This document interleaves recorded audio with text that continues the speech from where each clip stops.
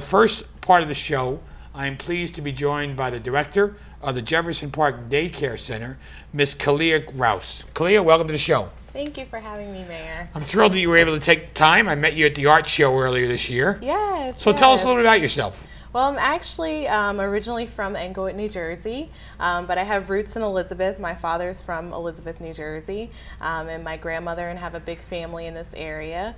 I went down to school at Rider University in Lawrenceville, New Jersey, near the Capitol. And I made my way back up here recently to become the new director at Jefferson Park. So was there an application process, Kalia? What is your degree in that made you say, hey, I might want to do this? Well, I actually was working with the center previously. I have a degree in finance, so I actually, and a master's in business. So I actually came from a business background, and I started consulting with Jefferson Park, and then they brought me on full-time to work with them. And, you know, I just solved a lot of issues and was able to really get in there and get my hands dirty. And, you know, I worked well with the staff members, so they said, you know, Kalia, you would be the perfect person for the job. So, and you said, okay. Sure. There you go. So what does Jefferson Park Preschool do? Well, right now we have a program where we have a preschool for 3- and 4-year-olds of Elizabeth, New Jersey. So we work with the Department of Education in Elizabeth Public Schools, and we provide a program for students from 8 o'clock to 3 p.m. And, you know, they do coloring, and we have literacy, and they learn math skills, and they work with one another, and, you know, we have breakfasts and lunches, and they go and have playtime. So it really is a wonderful program. In addition to that, we have a before and after care program where we provide additional care for parents who, you know, have a job where they're working later or they need to get to work earlier. We do have those services at our center. How early do you have it, Kalia? We start at about 7:30. You do? Yeah. So it's an early start. Oh, it is. And it's 3- and 4-year-olds? 3- and 4-year-olds right now. We do have a summer program coming up where we're actually doing from 2.5 to 6 years old from June and July and August. So. And how's that registration going? It's going okay. You know, we're slowly but surely, the parents and the families are coming in. But we do encourage it. We've been marketing it. We've been hitting the streets, just letting families know that Jefferson Park has an awesome summer program. We have an amazing staff, and it's just a really fun, warm place to be. And other programs, do you work with the families at all, or just they drop the kids off, they're on their way, or how do you get the families involved, or do you not? Well, it's really interesting because I think, you know, traditional school settings really isn't too family focused. You know, it's really about the students.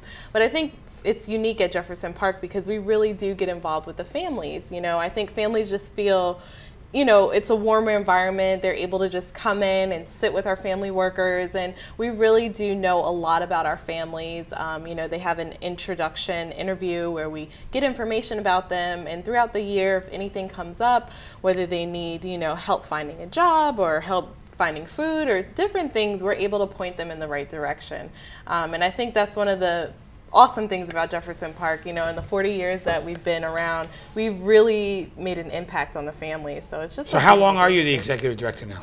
I've been for 3 months. So 3 months. Yeah, so you're a little excited. Yeah, I'm excited.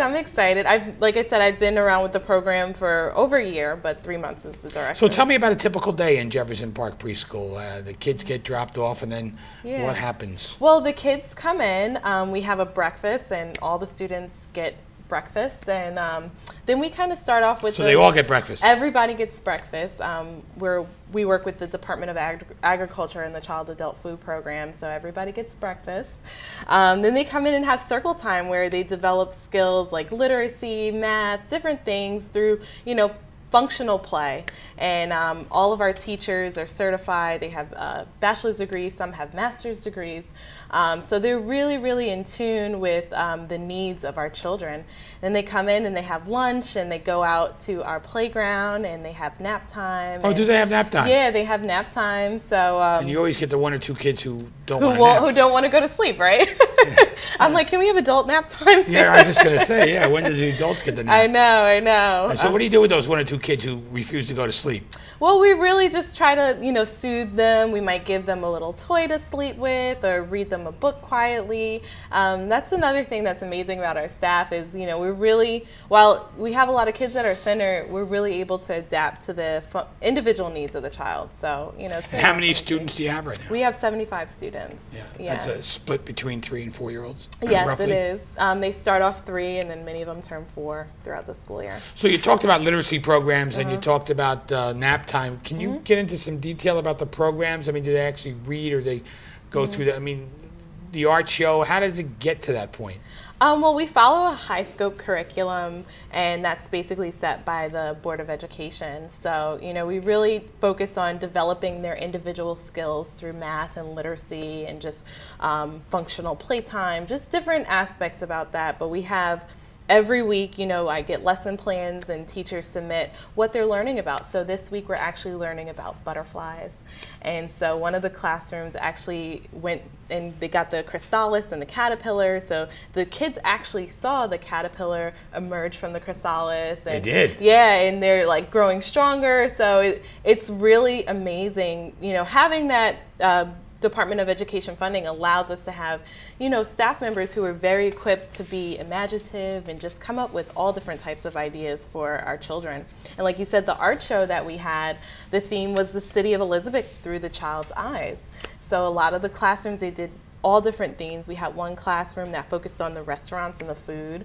So the children actually went to a pizzeria and they held the dough and they, saw how it was made. And one class did the aquarium. So, the first submarine was in Elizabeth. It was. Yeah. I was in that class and I told the youngster, I think it was a little boy, and I said, if you want to see the first submarine, there's a picture of it when you walk into my office.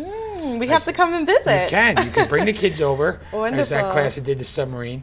And as you walk into my outer office, there's a picture of that first. It's now, in 1930, it was scrapped. It was used for scrap metal. Oh, okay. And eventually wound up being reused in the war effort somehow in the late 30s, but the actual picture is there. Oh, nice. Yeah, the USS Holland 6. Oh, okay. Yeah, you can bring the kids in. Yeah, I would love that. That would be awesome. The teachers can bring the kids in. So what type of staff work is done at the school? Well, basically, we have our teachers who really lead the curriculum for the students. So they're in charge of, what the lesson plans are going to be for the week. And then we have our assistants, which, again, enforce what's being learned in the curriculum. And we have different substitutes and volunteers. Through the year that I was there before, and even now, our volunteer involvement has just picked up so much, which is amazing. But because of lack of funding and them cutting a lot of our before and after care, we've had to cut back on staff, which has been a little sad, but we're trying to fundraise and really just get the word out there of all the amazing things that we're doing at Jefferson Park. Is there room for growth? Yes. Yeah. We're trying, our before and after care is not full because of cuts, in income eligibility for parents. That changed. We don't have a full program, but we are looking to have a full program. So we're growing into having a full summer camp program and offering 3 different options for parents to qualify and get into the program, and even some free options to parents, if they're able to volunteer. In addition to that, there's such a demand for infant care in our community. We get countless calls every day from parents looking for 11-month-old care. Wow.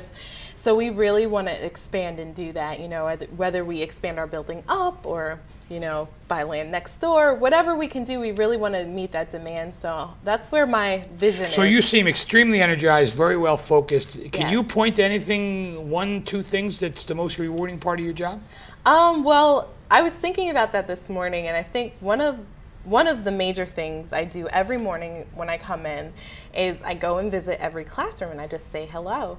And all the children just run up to me, like literally a massive wave of children, 15 children just run up to me and say, Miss Kalia, and they run and they hug me. And I think just that joy that they have and the fact that we create that at Jefferson Park is so amazing. I think that is just it just starts my day off so high, because no matter how many calls or meetings I have, it's in the back of my mind. You know, I'm thinking about, I'm doing all this to make this place a better, better for these children.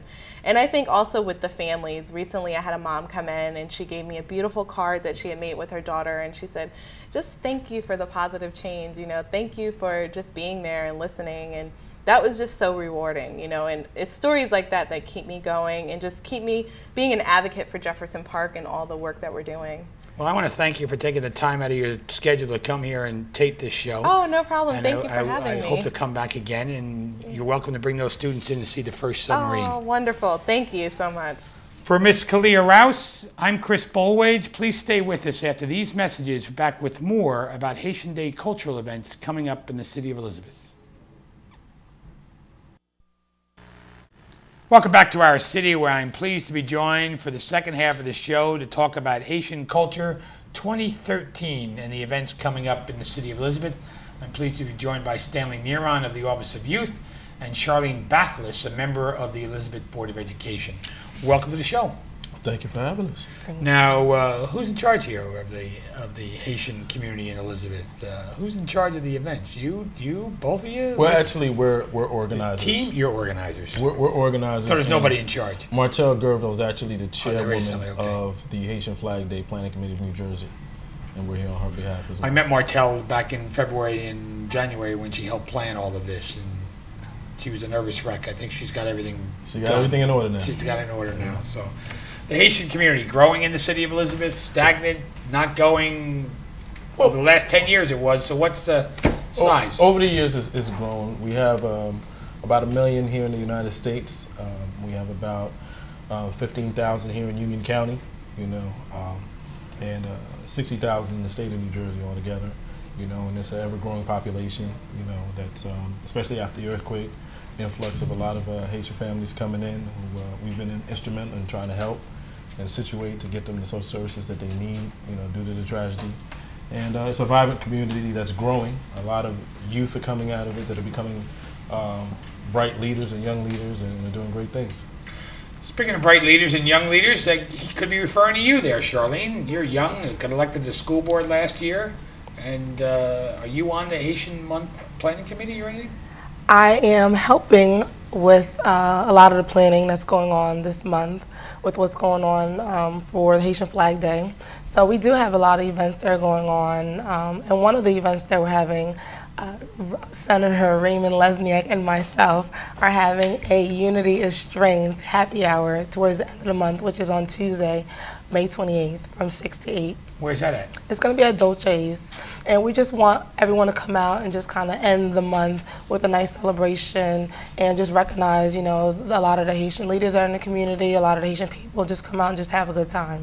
Now, Charlene, this is after the parade, right? Yes. After the day, this will be that. Yeah. Yes, kind of summing it up type of thing. We have New Jersey Walks on the 19th of May, and that's a Sunday. Hopefully it won't rain, because traditionally, yeah, it's always rained on the Haitian, yeah, but we also have the bike ride that day. It rained, so hopefully it won't rain for the bike ride, nor with New Jersey Walks. Well, knowing the Haitian luck, it'll rain after the bicycle ride. I always tease the Haitian community organizers that whatever day they pick, it's sad, but it's happened the last 5 years, right? The good part is we've grown since then, because we used to do just a Haitian Flag Day.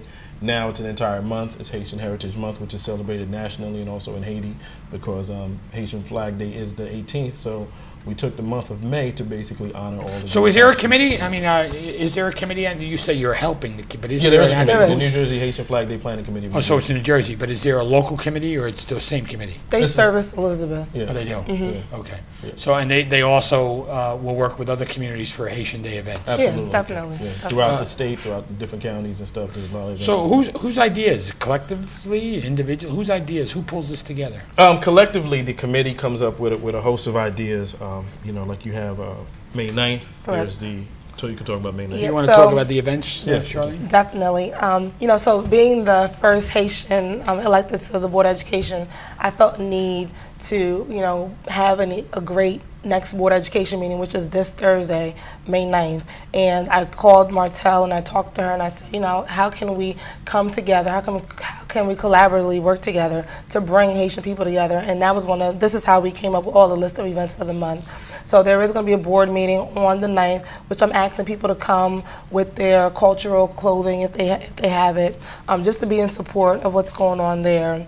We have one of the things that in the Haitian culture is very popular is the music.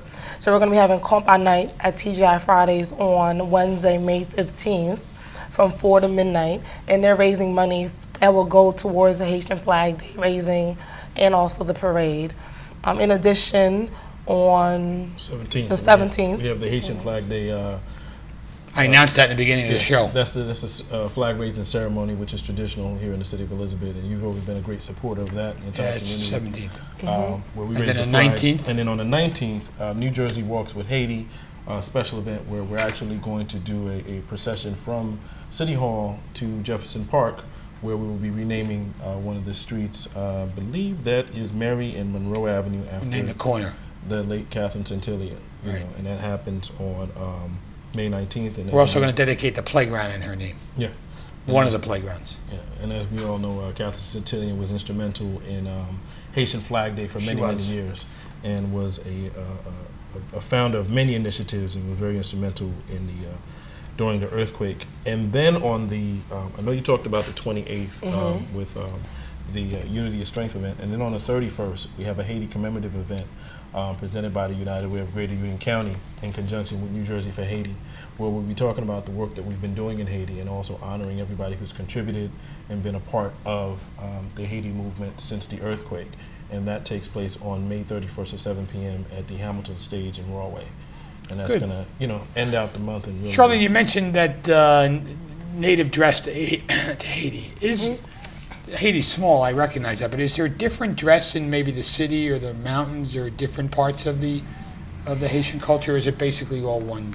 Typically, there's all like one kind, but there's different sections of them. There's different kinds of them, and hopefully you guys may be able to see me in one. That's on why I was Thursday. asking. Oh, you're going to wear one? Maybe okay. I will. Oh, you don't know yet. I might surprise you guys. You never know. Is there a specific dance that's native to Haiti? Yes. Yes. Yes. There's different. We have the compa dance. What else? We have different folklore dances, Yes. That are different cultural dances from different segments of the culture. Some of them religious, some of them more cultural, some of them are Afrocentric. Majority of them are Afrocentric, but there are various types of dances. All right, so if you're going to wear a Haitian cultural dress, then you're going to have to dance as well.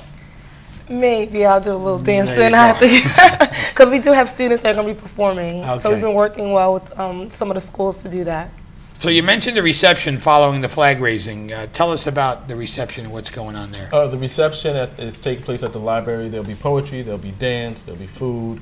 I'll be hosting, so You'll be hosting. Yeah. Well, you got a background in media events, right? Yeah. Didn't you used to manage Hamburger Jones? You was manager at one point. You're good for that, huh? Hamburger. We're gonna rename the show after Hamburger. I know. He hasn't been on in a while. Maybe I'll take 2 weeks off or something. Let him be on for a little bit. So at the library, we're gonna have poetry. We're gonna do a little bit of history. Display some of the great artwork. Haiti's known for definitely its artwork, its food, and its. Can anyone music. participate in these events? Anybody can participate. Anybody can attend.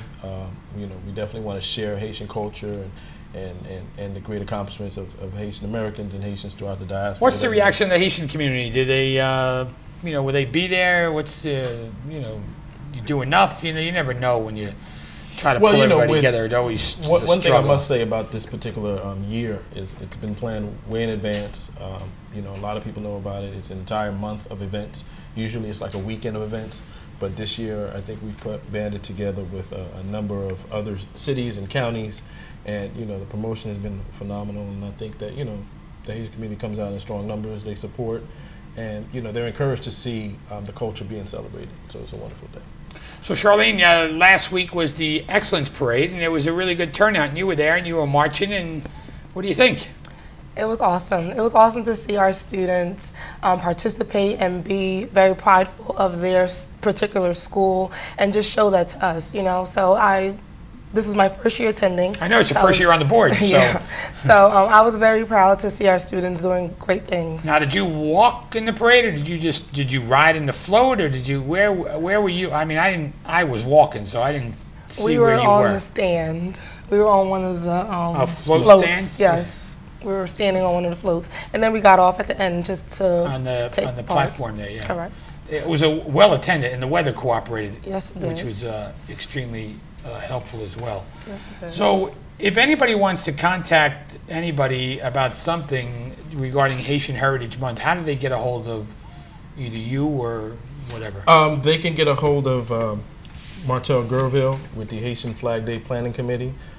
Most of these events are sponsored by the New Jersey Haitian Flag Day Planning Committee, and they can also go to HaitianPlanningCommittee.com and go on the website to get more information. Now, I know East Orange does something. Do you know any other cities that do things for the Haitian? The city of Newark, the city of Irvington, Asbury Park, Roselle. Willingboro, Roselle, New Jersey. Of course, our neighboring city, New York City, Brooklyn. They do a whole. They have a big parade, right? They have a huge parade. Yeah. Do you guys march in the Haitian parade in New York City? You attend. Yeah. You celebrate like the Irish do, right? Hang out on the side. I want to thank the two of you for taking the time to join us on the show. I appreciate it. I look forward to celebrating Haitian cultural events on the end of May with all of you, as well as what leads up to that big day. Thank you so much. Thank you. For Stanley Neron and Charlene Bathless, as well as Miss Kalia Rouse in the first part of the show, I'm Chris Bolwage. We'll see you next week on another edition of Our City.